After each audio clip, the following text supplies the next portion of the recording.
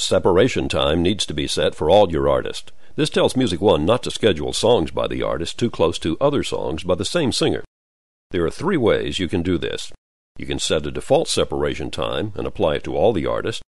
You can open any artist card and set an individual separation time, or you can tell Music One to set a computed separation time for each artist.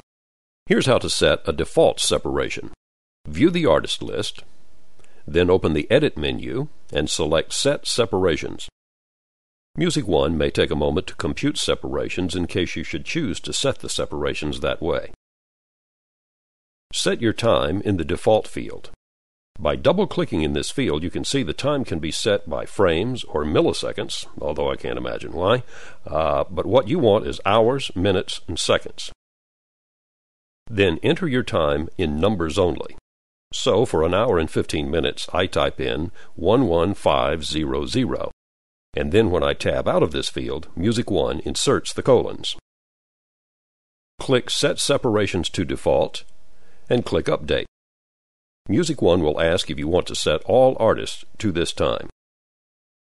You can open any artist card and see that it's now set for an hour 15-minute separation. Click the little arrows here to scroll through the artist list. The maximum amount of artist separation time that Music One SE will accept is 6 hours. To set an individual separation time, open the artist card, enter your time, and click OK. The timing on your other artist will remain with the default setting. The third way, and probably the best way to set separations, is by computed value. Music One can't compute the separations, however, until you've created your categories, then created your format clocks, and also installed your clocks onto your hour clock lineup. What happens here is Music One looks at all of the artists in your active rotation categories. It counts the number of active songs by each artist, and then calculates how many times each artist is typically going to be scheduled in a day. It will then set each artist for the computed time or for 2 hours, whichever is less. This is really the best way to do it. One of the most common problems people have when they first start working with Music One is setting artist separations that are too high. A classic rock station might set the artist separation on the Rolling Stones at 6 hours, but they've got a lot of Stones in their library, and on an average day, 6 or 7 songs by the boys would come up in rotation.